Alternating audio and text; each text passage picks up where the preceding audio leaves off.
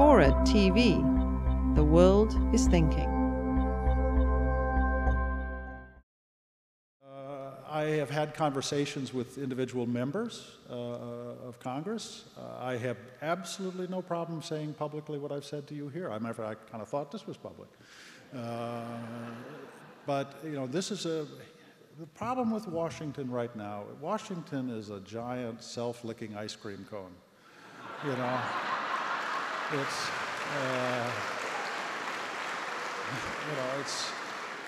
it's just enjoying itself. You know, and I think it's completely decoupled from where average Americans are. And I think a good example of that is the deficit discussion. There isn't an American who doesn't know that the only solution to this is going to have to involve both cuts in entitlements and increases in taxes. It's not possible. And yet we've got two political parties that are both playing games with their base so that they can hold the loyalty of their base when they go to the next election. Well, frankly, their bases will not get them elected. It's going to be the center-centrists that'll get them elected. You know? So at some point, you know, we're going to have to let honest judgment trump tactical political politics here.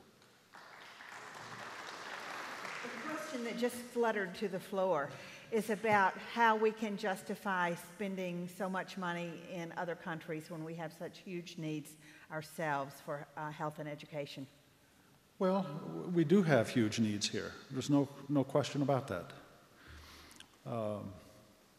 But if we had 11 people who undertook a clever terrorist action, probably forced us as a nation to spend $2 trillion. I would rather find a way to spend a couple of tens of millions of dollars and billions of dollars over time to remove that problem, because we took ourselves over the cliff with how we reacted. And we are going to do that as a nation. So let's find sensible ways to spend money that helps our national security interests. I only recommend this because it's in our national interest.